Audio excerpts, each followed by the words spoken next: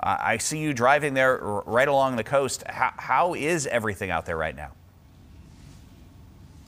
Well, Kevin, you said it. Welcome to Blizzard Beach, otherwise known as Hampton Beach. We have just arrived here, and you said it was just 1 p.m. that they reached that criteria of the 3 hours of the conditions to make this an official blizzard once it's declared on this Saturday in January. And you can see, or maybe you can see, the whiteout conditions right along the shoreline.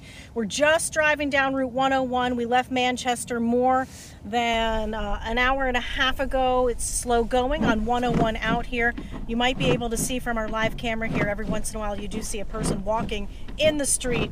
Very dangerous, but people are going slowly and not too many people on the road.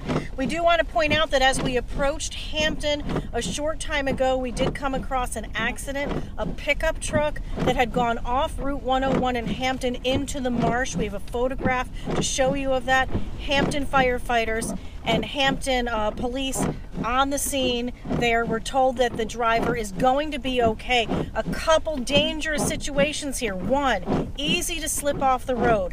2, white out conditions, at times absolutely blinding. So it's not only blinding for the driver who may not be able to see the road anymore. Certainly the lines, painted lines, are long gone. But if you were to have an accident off the side of the road, someone may not spot you, and that is a really dangerous situation. So that's just one of the reasons why rescue workers are asking you to please stay home. As we come back to our live driving camera here, photographer Phil is driving. Not his first blizzard rodeo here, folks, but he is going at a very slow pace because we have white out conditions along the seacoast here. You can see when the wind kicks up, we can barely see in front of us, and then it'll clear enough to see. We have a Hampton police officer to our left. We have a pickup truck to our right. It looks like someone attending to one of the bathhouses, though I'm not sure too many people are going to be having a beach day today. The wind has really kicked up in the past few hours. We're coming around the corner, if you know Hampton Beach, to the statue of the woman looking out over the sea. Nobody around to see her right now, and that's good. They want people to stay home, especially as we approach what's going to be another high tide coming up around 9 o'clock tonight. But these are small crystals, like small snow, really blowing, so it's hard to believe at times that it is a blizzard or that it's stacking up because it's blowing so much.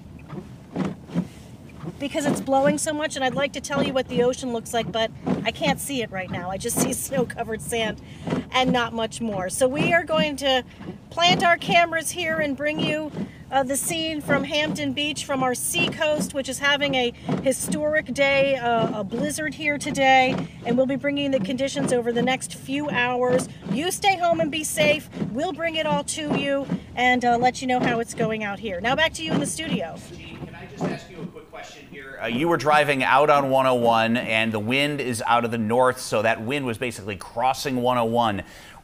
I know they haven't seen a ton of snow out there as of yet, maybe 4 inches in spots, but were you seeing a lot of blowing and drifting of that snow? Because that's something we've been talking about, at least as a possibility, just due to the light, fluffy nature of the snow, knowing that you were kind of going across that northerly wind on 101 heading out there.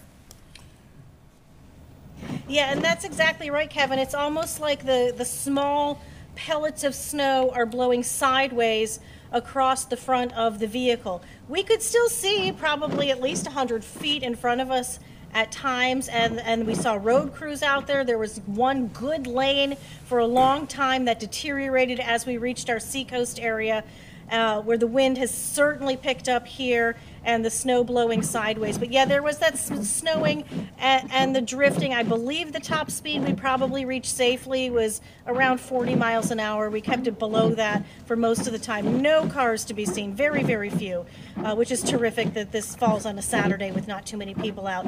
Some road crews out, the plows moving around trying to shuffle the snow, but as you mentioned, it's blowing so strongly that it piles here and piles there and comes right back onto the roadway, Kevin.